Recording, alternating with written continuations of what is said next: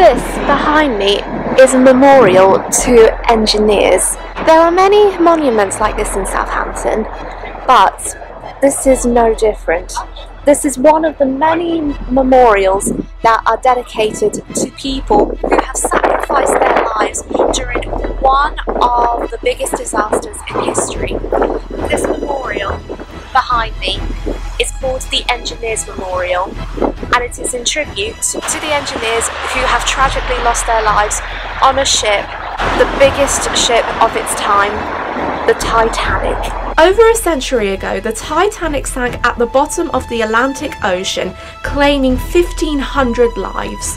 In one of the most tragic peaceful maritime disasters in history, the story of the Titanic has never failed to capture the minds and the hearts of many people. In this documentary, I will be discussing the events of the infamous story and reflect on how the disaster had challenged mankind and how nature responded to this overruling dominance. They didn't actually know that she was truly sinking for almost an hour. I will be taking you on a journey from the ship's birth to her wreck underneath the sea. She thought he was dead. God himself could not sink the ship. I will be interviewing various guests as they share their theories and tell the stories of survivors whose voices played important roles in the Titanic's life and death. You want to listen to those stories, and in order to get the stories in the purest form, you don't want to disturb anything. Together, we will be retelling the ship's story in a whole new light. This is Titanic, Titan of the Sea.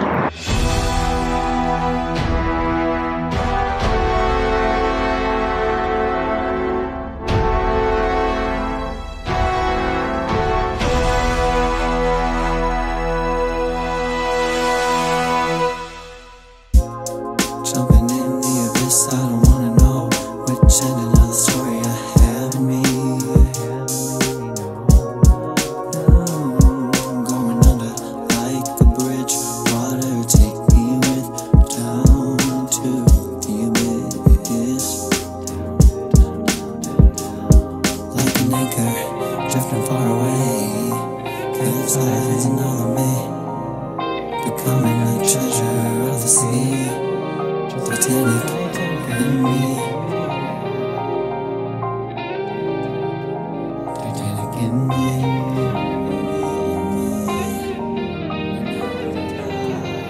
Looking far, the sky. I really once trying to be a part. Drowned to be a part of history. 1912, looking for a boiler room. 110 years, 2022. Titanic in me.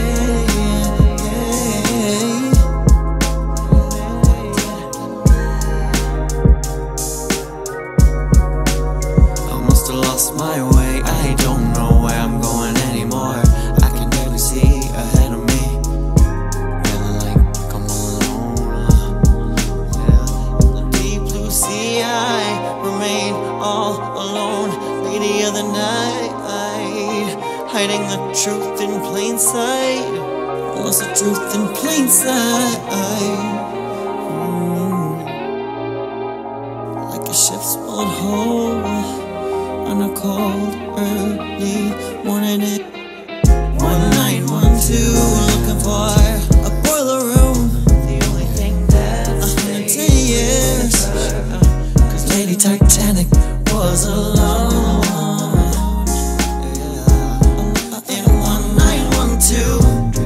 She went down home.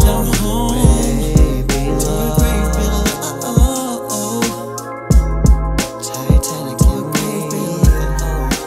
Down below. Yeah, Titanic in me.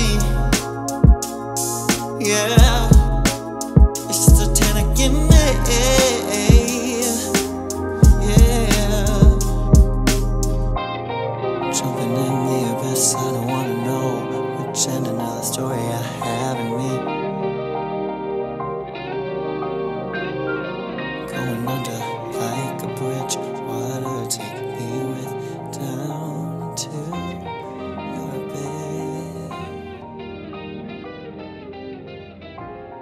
The memories of the Titanic had brought nothing but sorrow and pain, but over time interest began to grow, and soon a whole new generation would open their doors and start to feel hungry for her history and to answer questions about what happened on that cold and moonless April night. This was something that survivors and their families would never dream of. Yet, over a century later, out of the over 7.753 billion people in the world, a half or a quarter of the population would dive into their minds to search for everything they want to know about the Titanic. Following and during the inquiries, the world began assisting families of the victims who perished in the disaster. The assistance that people gave were events like charity galas, scout jamborees, music records, including copies of a song called Be British, and a Titanic Relief Fund, which was insinuated by the Lord Mayor of London, Colonel David Burrent. However, the man who was the moving force of the fund was Alderman Henry Bower, who was the mayor of Southampton. It was a breakthrough for many families, as they were dependent on financial assistance for food, homes, and even children's education. All families of the victims were given weekly allowances, which were divided into classes. For example, if a family had a breadwinner who was an engineer, they would be put into Class A, where widows would receive an income of £2 and children with an income of 7 shillings. The classes were completely divided, with families of officers being the highest paid, while families of lower class stewards were the lowest. There were also some very tight rules that, if broken, the relief fund would be ceased immediately. Some, understandably, weren't happy with the system, but there was one case where an unnamed person or group stole a bicycle that belonged to a Mrs. Ethel Mould Newman, who was a committee of the Relief Fund in Southampton. Days later, it was found at berth 44. No one came forward for this ruthless act, but whatever their intentions were, it was clear that some had no sympathy for the families who were affected or the people who were helping them. The fund stopped in 1959, but for 47 years it changed the lives of many families, one which I am sure that they were grateful for. As time went on, the world began to change. There had been 2 world wars, the Great Depression, and more events that had happened in 73 years. However, the world didn't forget about the Titanic. The Titanic had become the subject of media and literacy, including a book, A Night to Remember by Walter Lord, and movies including A Night to Remember and James Cameron's Titanic. Some survivors even came to watch the movie premieres of both A Night to Remember and James Cameron's movie. The Titanic also became the subject of a treasure hunt, where organisations and people would begin the research to find the hidden jewel of the Atlantic Ocean. The first attempt to find the wreck took place in 1953 by the local Southampton-based salvage company, Risdon Beasley Limited. However, their attempts were unsuccessful. In 1973, another man came onto the scene to find the Titanic. His name was Dr. Robert Ballard. Dr. Ballard was an American Navy officer who always had a passion for the sea. He was a genius, and his talents were a revolution in science and technology. It was them and his enthusiasm that he had made important discoveries regarding the discovery of shipwrecks. Although he had made many discoveries, his dream was to find the RMS Titanic. His dreams were almost crushed when, at the same time, the Walt Disney Company, in collaboration with the National Geographic magazine, magazine, British billionaire Sir James Goldsmith and Texas oil man Jack Grimm, who sponsored expeditions to find Noah's Ark, Bigfoot and the Loch Ness Monster, and expedition leader and filmmaker Michael Harris began their hunt to find the ship. However, the expeditions that were made by Harris and Grimm were really interesting. Grimm and Harris were very determined men who tried to find the Titanic 3 times between 1980 and 1983. In one attempt, he arranged to have a very cheesy documentary team film the expedition. The documentary was shown like you were watching a young children's show, and from what you can see in this footage, Grimm, Harris and their team were travelling to the ocean to the original position where the distress signals were sent, not realising that the wreck was 13 miles to the west. They looked in the spots where the Carpathia was seen when collecting the Titanic's lifeboats, and the spot where the Californian was at the time of the sinking. However, because of the bad weather they've had, they were unsuccessful. However, during the filming of the documentary, Grimm and his team missed their opportunity. In one shot, the team discovered one propeller blade on the seafloor. Looking closer at the blade, I think that it came from another ship and not the Titanic, despite the fact that the vessel sank in the middle of a busy shipping lane in 1912. But the team was so close to finding the Titanic, passing the wreck within 1.5 miles of its final location. If Grimm, Harris and his team did find the Titanic, then the discovery date wouldn't have been September 1985, but its actual date would be in the summer of 1981. Alas, this wasn't meant to be, but it was good news for Robert Ballard. When he began his expedition in the summer of 1985, Ballard was having trouble getting funding and permission from the Navy. So, in desperation, he signed a deal so he could achieve his lifelong dream. Ballard was he was actually in he was part of the U.S. Navy at the time. He was a U.S. naval officer. But the Navy were not interested. He approached them and said, "Look, can I go and find the Titanic? She's never been discovered. Let's go and find her."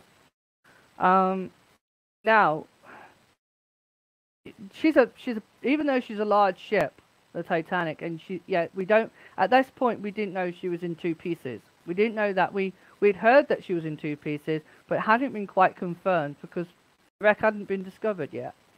So he approached the Navy and said, "Let me go and search for the Titanic. Let's do this."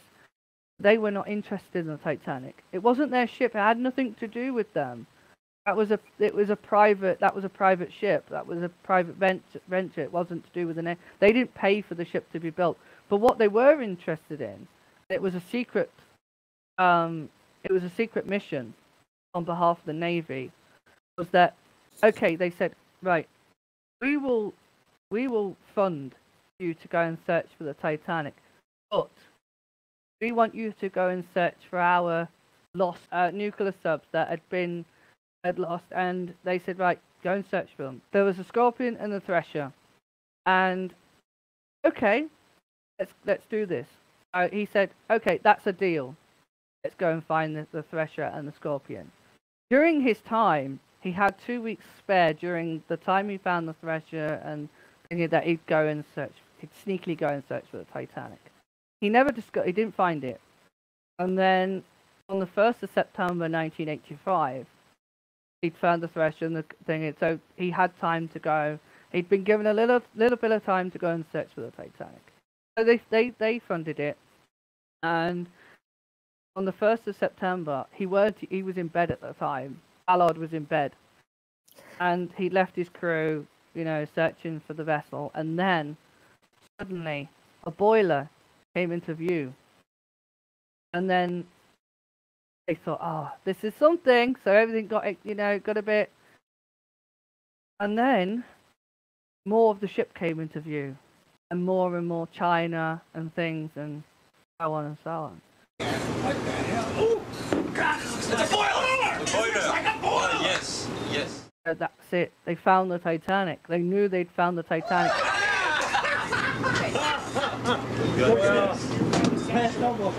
So, Crew got all excited, went to tell Ballard that they'd found something, that they found the Titanic. He came on to the, he came onto the bridge, and that was it.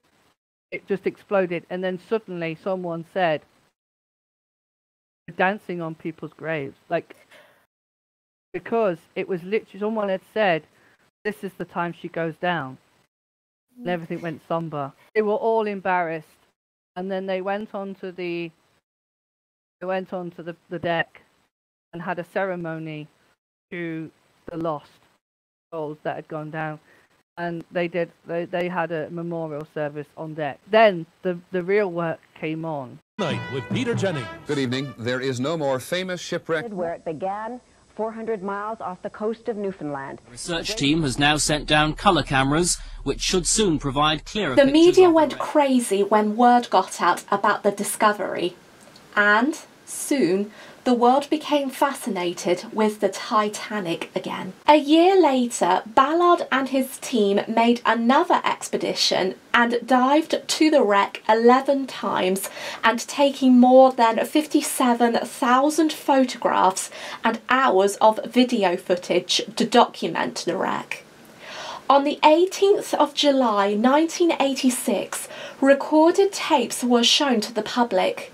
From all the pictures and footage from a robot camera named Jason Jr., the team discovered all the staterooms and pairs of shoes that were attached to the victims who tragically perished that night. Ballard said that seeing the shoes touched him, as it showed him a reminder of how many innocent lives were cruelly taken that night. They also discovered that the Titanic had split in two. Until that year, most people believed that the ship went down in one piece.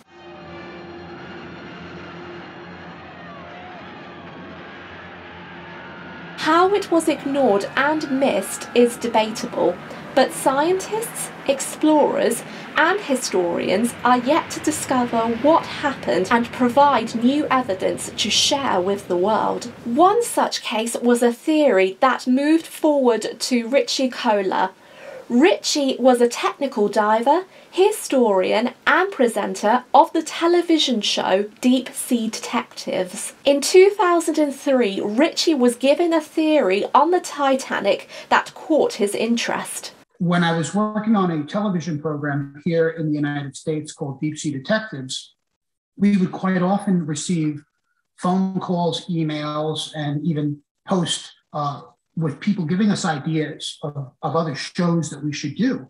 So when an email came through from a gentleman who had been working with the company RMS Titanic that had been currently salvaging objects from the wreck to make his museum displays and travel the world, he had told us that he had seen something underwater on one of those dives collecting artifacts that he thought might change what everybody thought about how Titanic sank. In short, he thought that he had seen a piece of steel that had been peeled back as if it was the skin of an apple, as if somebody had skinned a potato and the skin had curled back. And he came up with the theory that quite possibly this may actually be a piece of steel that was peeled away from the side of the ship at the moment of impact with the iceberg. Well, as a guy who loves not only exploring shipwrecks, but also contributing to the knowledge, if we could go out there, not just as tourists or filmmakers, but more importantly, as bona fide detectives, if you will, and go out there and find this piece of steel and then look at it carefully, because as many of you know, almost all of the hull plates have a very unique rivet pattern.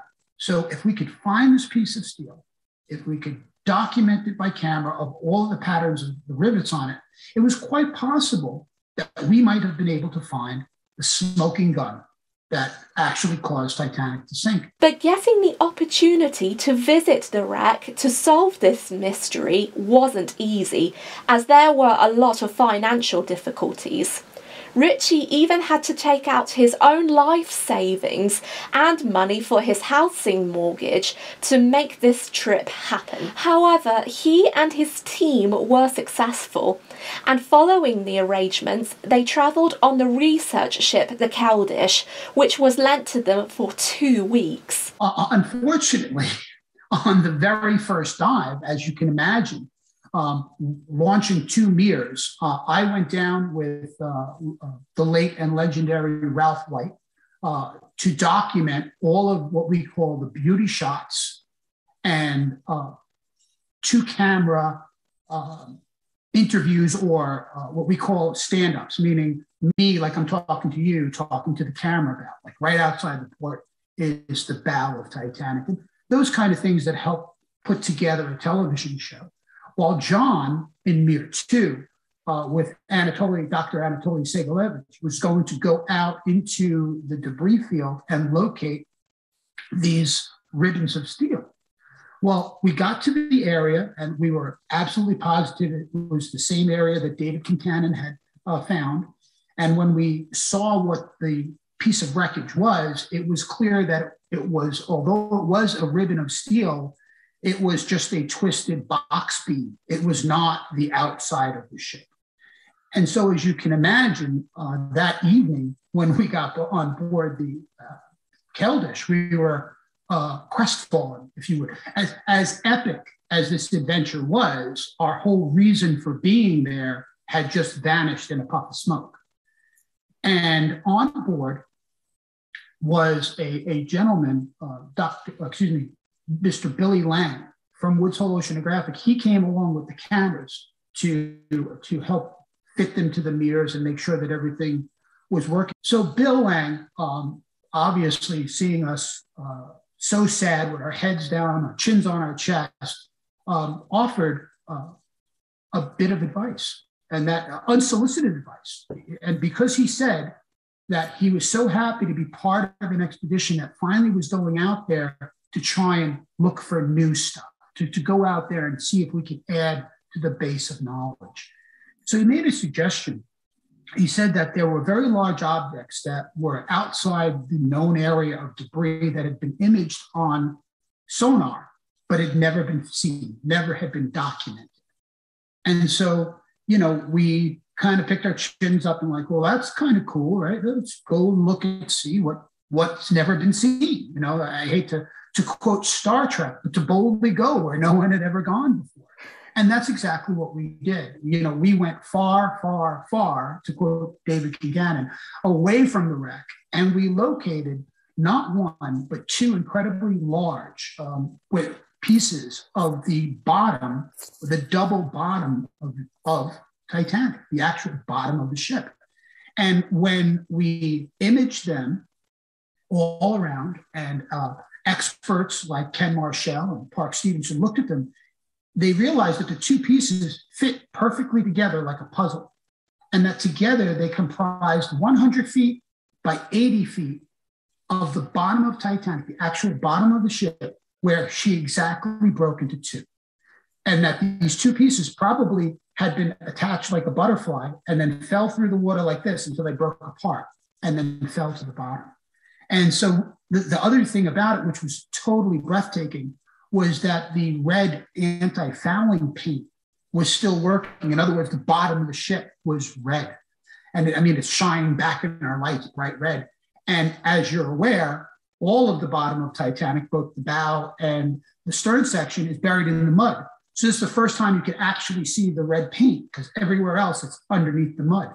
So it may seem at first blush that, okay, so you found some wreckage, you found 2 broken pieces of the ship, but there were experts. Now, I don't profess to be a naval architect or a marine engineer. I'm an explorer. I'm a scuba diver, and I understand shipwrecks. I understand how ships break apart. I understand how to find things underwater. So, of course, you bring this information the same way we gave it to Ken Marshall and Park so that they can analyze it, and Bill Sauter, other people looking at it. And a marine engineer came up with the theory that this quite possibly was an indication of quote unquote Titanic's last moment. And when he said that, it was like click. It's like, well, that's the documentary film, that these pieces of the ship were the moment where it went from being an intact ship to pop, and then it became a shipwreck. We built not one, but two subsequent documentary films based on missing pieces and then Titanic's final moment, where an expert came up with the theory that it's quite possible the ship was built weakly, and it was a design flaw in what's called an expansion joint. And I'm not going to go into too much of the great detail, but if you travel over a bridge or you're in a very large building, you're always going to see what's called an expansion joint. An expansion joint is so a large structure can expand and contract with heat, or in the case of a bridge, move in the wind so that it won't crack. Well, very large ships usually would have an expansion joint where as the ship's going over a wave, it can bend a little bit and not break. He came up with the theory that these expansion joints were poorly designed, and that's why Titanic, when the stern came out of the water, broke. And it is a fact, it did break exactly at an expansion joint. But the theory is, well, is it that the ship was weak? Or was it a poor design? Was it a combination? Or were the forces that day just so overwhelming that no matter what, the ship was going to break, because you can't take that much of the back of the ship and stick it out of the water, it's going to break off. Ritchie wasn't the only one to mention a theory on the Titanic's breakup. There have been many others over the years, and there are some that you can still see and read online. I even came up with one, but because of time, I was unable to complete it. However, while I was trying to write my own theory on the breakup, I had this idea of how the breakup happened. I had a few ideas where I involved a term called the Leidenfrost effect and explained how the cold liquid nitrogen temperature, the air pressure and the weight of the water at sea level had caused a minor explosion in the triple expansion engine room. This, I believed, explained why the middle section of the wreck was missing. Although I never got the chance to explain this, I realised that despite what people share, whether the information is right or wrong, the truth may never be known. What is known is that Mother Nature may reclaim the Titanic as her own. When another expedition was made in 2019 by DSV Limiting Factor, the team had made a shocking discovery. They discovered that the Titanic was disintegrating quicker than previously thought. Because of this, many people now believe that the wreck is likely to disappear within a lifetime. Why? Well, this is due to a source of bacteria called Halomonas titanicae, which is feasting on the steel.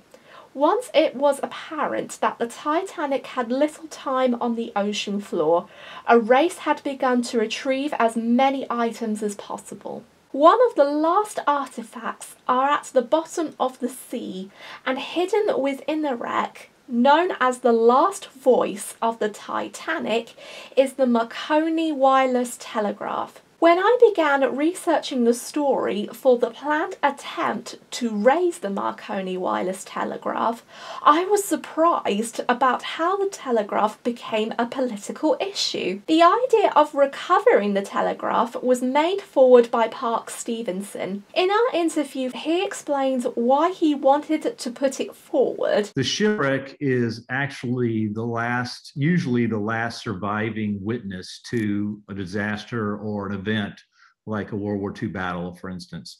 You will have human eyewitnesses to a disaster, and they have memories which may or may not be correct, which may or may not have been compromised over time, which may or may not have assimilated others' memories as they all share their stories.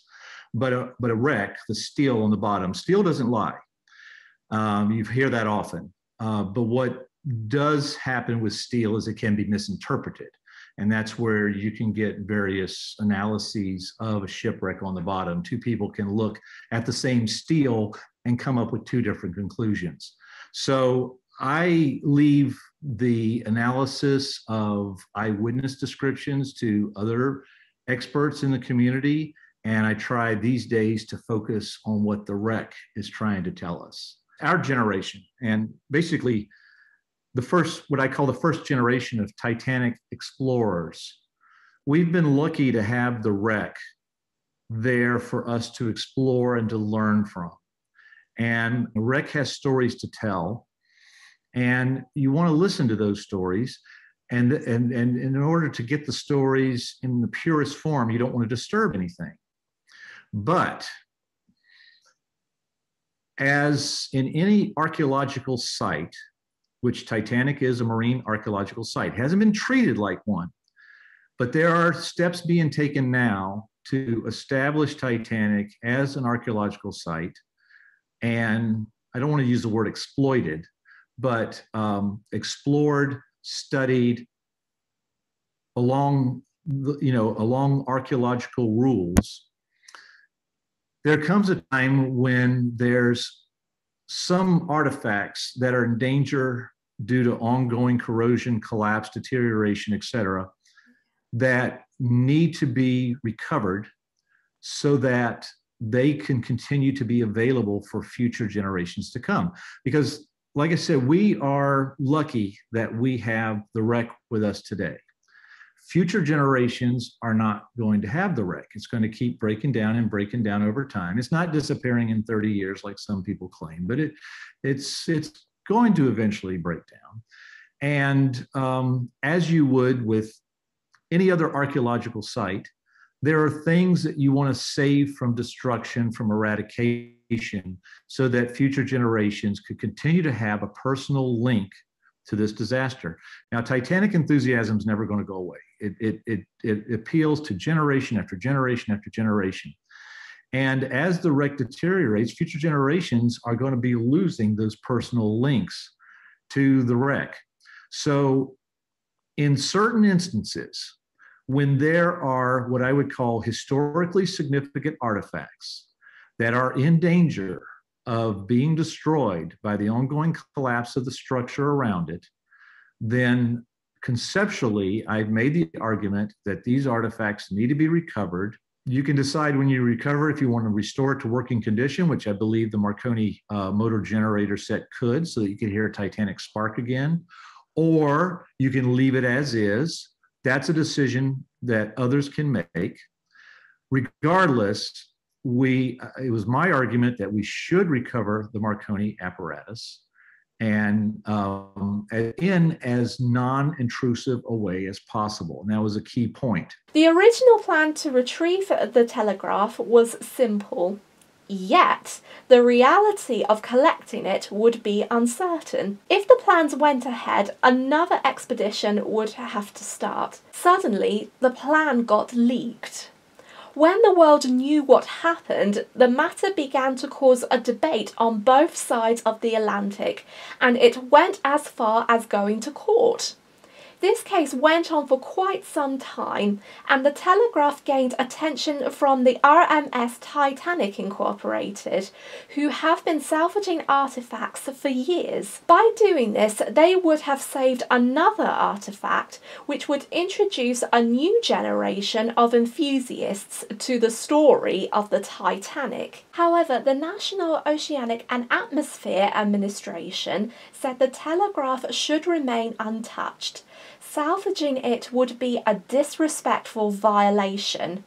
By doing so, likely cutting into the hull would possibly destroy the wreck before the bacteria would finish eating the wreck. After much debate, the US Federal Court granted permission for RMS Titanic to retrieve the Telegraph in 2020.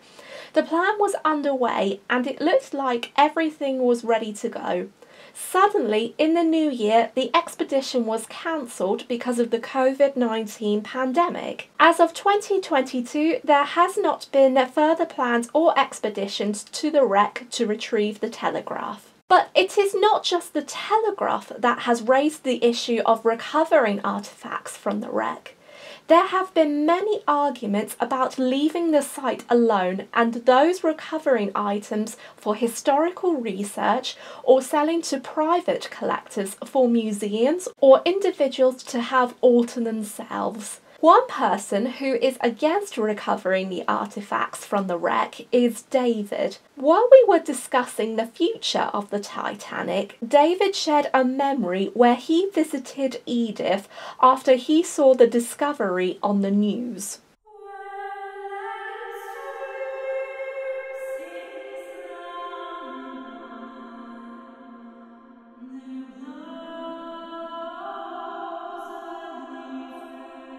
I remember saying to my mother, when they found the Titanic, I went up to her flat. She was half asleep in her armchair. And I said, Mother, they found the Titanic. And the exact words she said was, never. I said, yes, I have. The next words she said was, what on earth are they going to do with it? And then I said to her, they can't do anything, Mother, it's too deep. And then she said, that's good then. That's my father's grave. Now that's as it's always been. And we look upon that as a gravesite. So it's the same if I go to the cemetery. I don't fiddle with other people's graves. But now they've picked it clean. Should be left alone.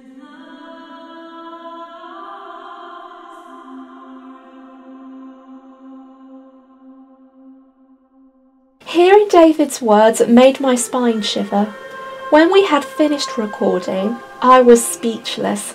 I couldn't speak for an hour, and I wanted to cry. And although my enthusiasm turned into guilt, my feelings did not stop me from visiting museums, reading about the ship, and speaking with historians and other descendants.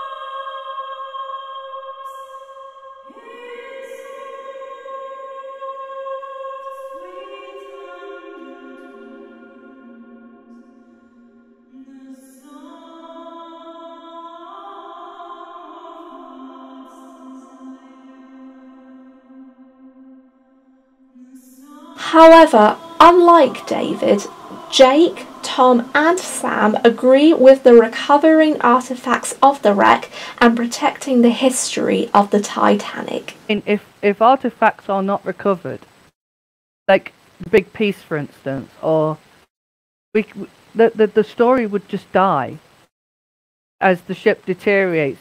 Bringing up artifacts is important for future generations to keep Titanic, its legacy alive, its story alive. When I've gone to museums, I've been to museums myself, and I've seen a pair of shoes from the Titanic wreckage, or I've seen a life jacket or something. And I've heard stories where people go to Las Vegas and see the big piece. It touches them. It gives them that close connection with those on board, those that perished that night. And I strongly believe myself that artifacts should be recovered, because as Titanic sadly deteriorates, that history is going to go with her. I've always liked the original stance on it, where they don't mind exploring the Titanic, but they don't take any items from within the ship. They only take items that were thrown from the ship on its way down. And I'm like, okay, that's not a bad idea, because that's still showing respect to the people who were on board the ship. And you also have to remember that there's a lot of people today that want to remember the Titanic and see things from it. So I'm a little bit, it depends on the item. It depends on the artifacts. It depends on like what they do with the item. So like if there's pieces of the Titanic that are up for public sale, like you know, the big piece of steel that, or the hull that they recovered. They brought that up, and there's big pieces of it in museum. But here's ultimately, if stuff is brought up and then it's kind of up for public sale and everything like that, and there's a general, people can get them, like Titanic coal or stuff like that, I'm a little bit more loose on it, because the majority, or the big part of those artifacts you can see. So like the big piece and all that, like what I have is literally like probably not even a centimeter. It's just a little tiny little speck of what it is. So I know they just slid it off and put it in a pen.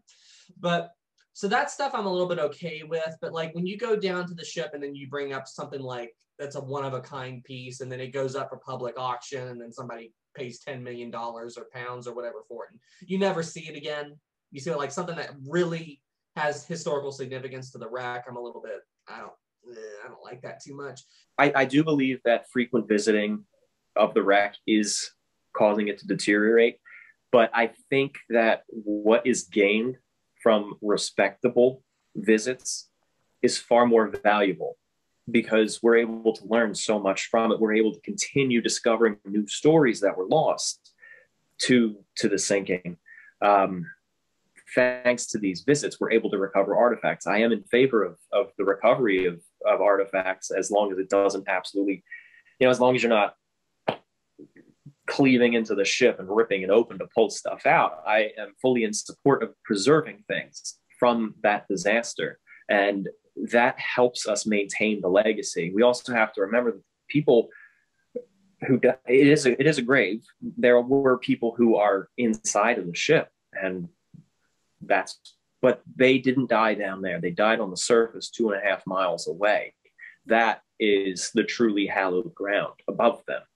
Down here, I don't believe it's grave robbing. If they were pulling artifacts out to sell and make as much of a profit as they could off of it, I would say that's tasteless. You shouldn't be doing that. But when it's going into a museum, when it's being shared with the world, and when this information is being used to further the stories, I think that's preserving their legacy more than anything else. Otherwise, she would be forgotten.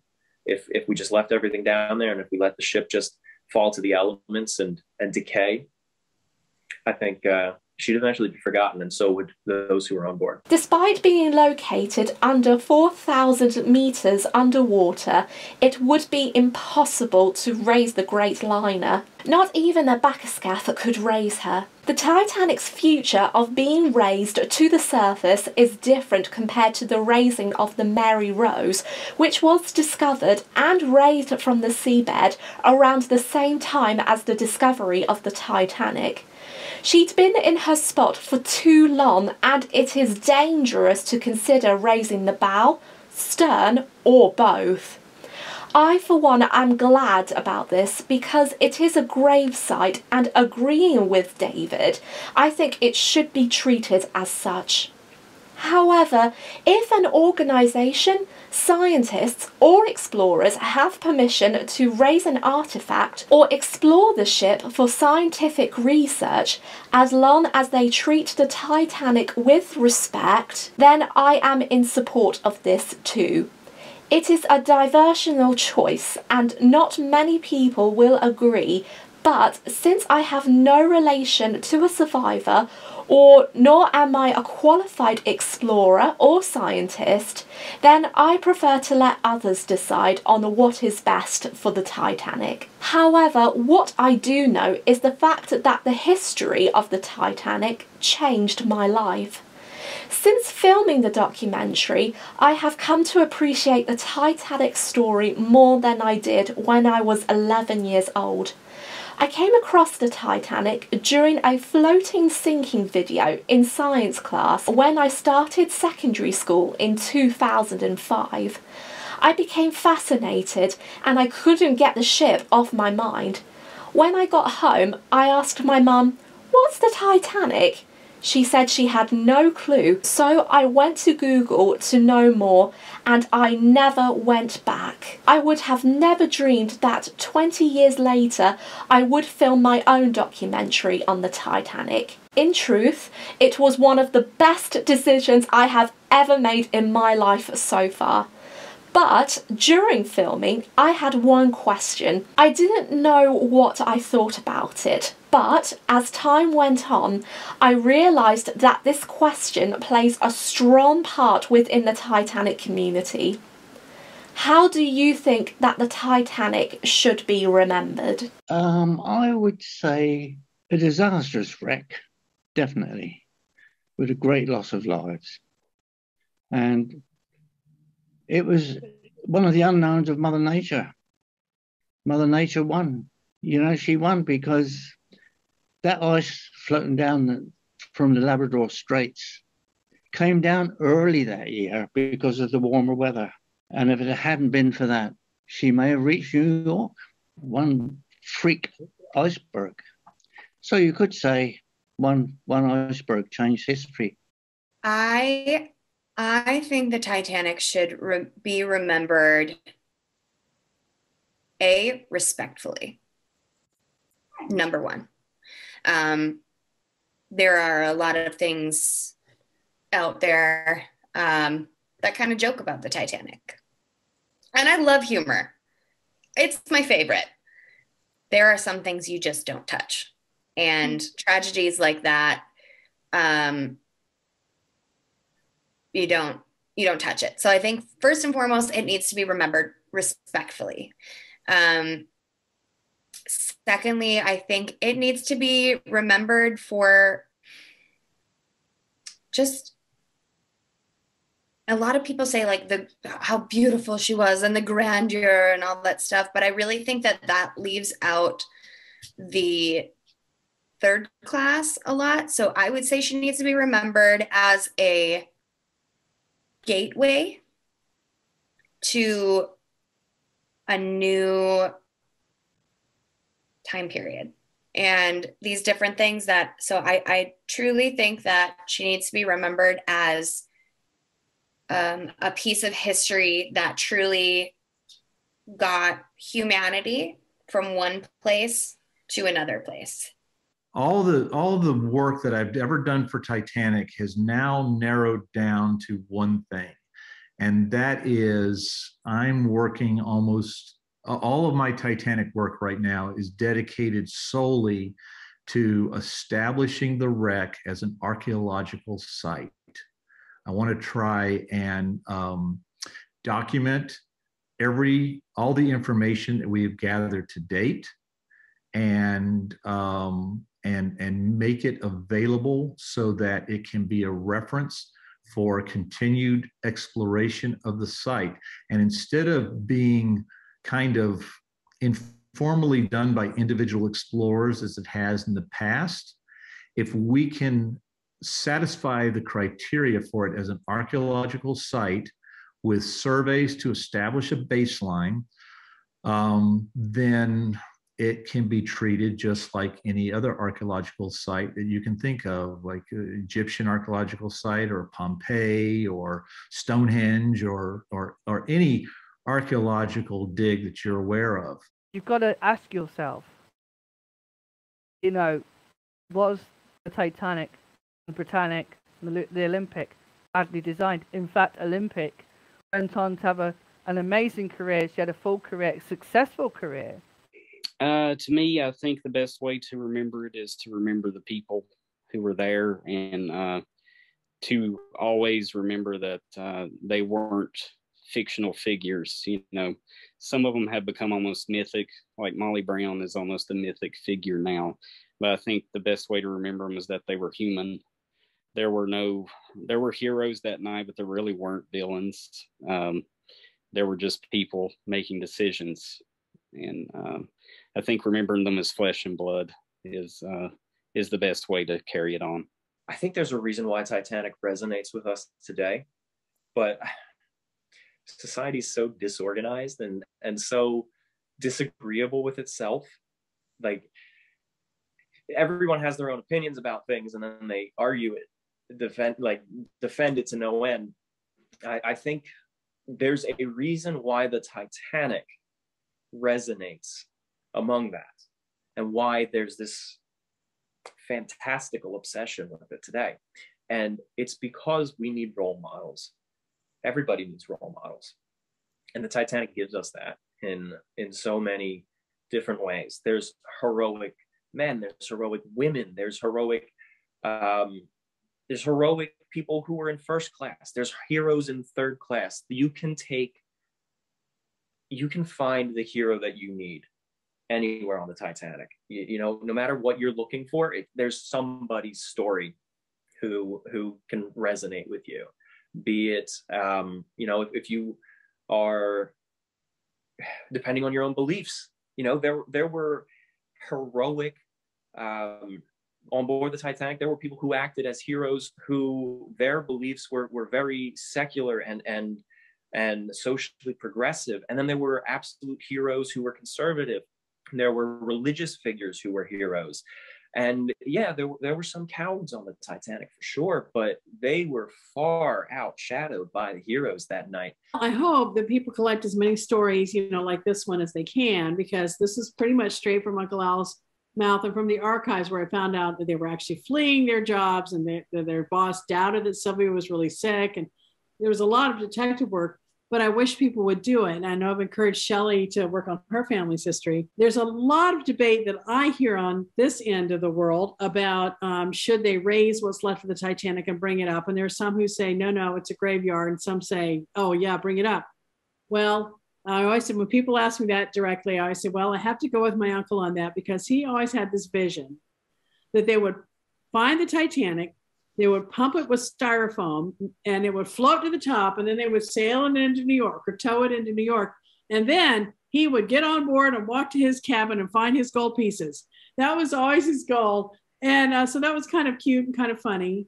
And but he always assumed they would find it, raise it, and bring it home. And I have no differences with that. I think that was his desire as a survivor and his vision for it. And I think that was a good vision. I mean, I respect that people lost their lives on it, but I believe that as the main carrier of his story, I mean, he has other descendants as well, but as one who has written his story, I know that was his desire. And I feel like I would support that carrying out of it, because that was what he wanted. And incidentally, they found the Titanic on his and Sylvia's anniversary. And he would have turned 100 a week later. So they found it almost in his 100th birthday. If he just, lived 9 more years, I think he'd have been thrilled that they found it. And I think he would have loved to have seen it again. I think he would have taken one look at it and said, well, they're not going to float it with styrofoam. I guess I'm not getting my gold back. But I think he would have loved seeing the images of it. He always wanted to see it again. He felt as though they would find it, and that he would see it again. And when he realized as an old man that wasn't going to happen, he turned to my 2 sisters and me and would say, we can have the gold pieces. He said, you can have these gold pieces when they find them. Of course, nobody would enforce that. I don't think anybody would believe us, but nevertheless, we were told that frequently and always used to tease about it. In fact, when we go to a Titanic exhibit today and there's any kind of a gold piece in there, which could be from any country, we'll say to the guard, hey, those belong to us. And they'll just shrug. I'm surprised we don't get thrown out of places, but we're like, our great uncle was on the Titanic and he said we could have his gold pieces. Do you think that's one of them? They're like, they look away. Another crazy person, What I think makes the Titanic story so fascinating is how unique it is, because you have this giant ship with people from all corners of society. You have the wealthy elite to the immigrants just trying to make a new life for themselves. You know what I mean? And then you have this thing happen, and this ship sinks so slowly that there's time for all of this stuff to happen. And then you've got your heroes, you've got your villains, like the people who just wanted to save themselves. You've got the men in the engine room who knew they weren't going to get out of there, but they stayed just to keep the lights going, to keep the power for the telegraph going. You've got Frederick Barrett, the boiler room guy, like the fireman, who, seriously, everything that he went through that night, oh my gosh. He dodged death so many times that night. And the band playing Near My God to Thee right there at the end, and the captain. There's just so much about Titanic that shows the best and the worst of humanity. You know what I mean? And what would you do if you were there that night? How would you behave? How would you act?